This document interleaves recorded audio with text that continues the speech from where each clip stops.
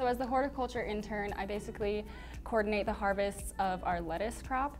That's my main job, so I basically will just come in each week and with a group of practicum students, we'll just harvest all the lettuce we have for that week. I also will work on other various projects in the greenhouse. So right now I'm working on an herb growing project, so growing cilantro. I'm working on an environmental eats event as well. So basically just whatever other projects, but mainly I work on lettuce. In the greenhouse, we start off with propagation, and so we just get seed, ordered, and we plant that in this growing medium called rock wool, which is basically like spun magma. It's really cool how they make it. They like take magma and molten rocks and put jets of air through it. And so that's what we use to germinate our seeds in, and we just put it on a timed flood table that wets the rock wool intermittently.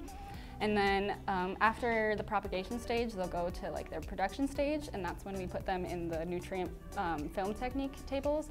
And so basically a small like film of water will wet the rock wool just throughout the entire day. And then after production, we go to harvest, and so that's what I do once a week with some help from students, and harvest the lettuce off the table, weigh it for data for the dining halls, and then just put it in bins, and it gets picked up right here from the Hort Center and gets taken to all the dining halls.